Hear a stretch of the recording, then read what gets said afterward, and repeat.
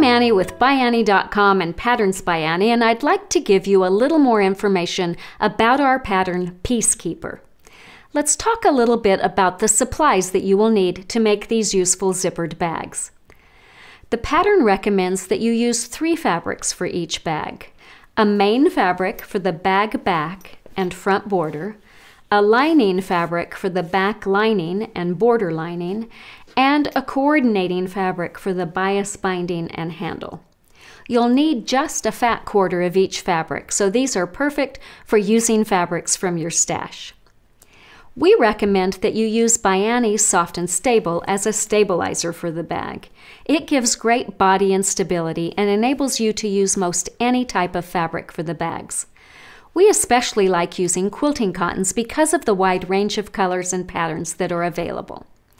If you've never tried Soft and Stable, this is a perfect project to give it a try. You'll also need a bit of fusible interfacing to reinforce the handle and front border. In addition to fabrics and stabilizers, you will also need some mesh for the front of the organizer.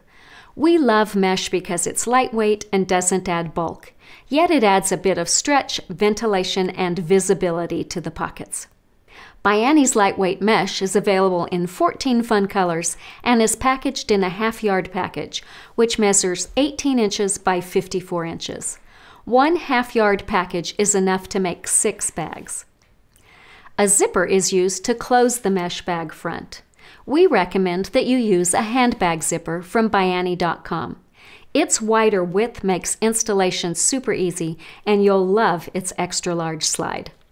A 24-inch single slide zipper is perfect for this project. Those are available at ByAnnie.com in 48 fun colors, so you're sure to find the perfect match. Finally, you'll also need some thread to match the fabric.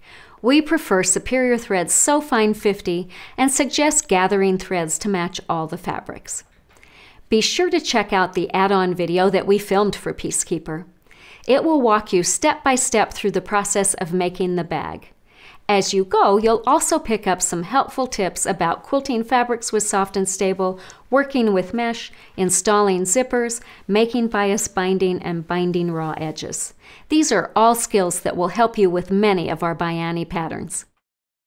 The Piecekeeper bag is fun and easy to make and offers a great opportunity to learn to work with Soft and Stable and mesh and how to install zippers the ByAnnie way.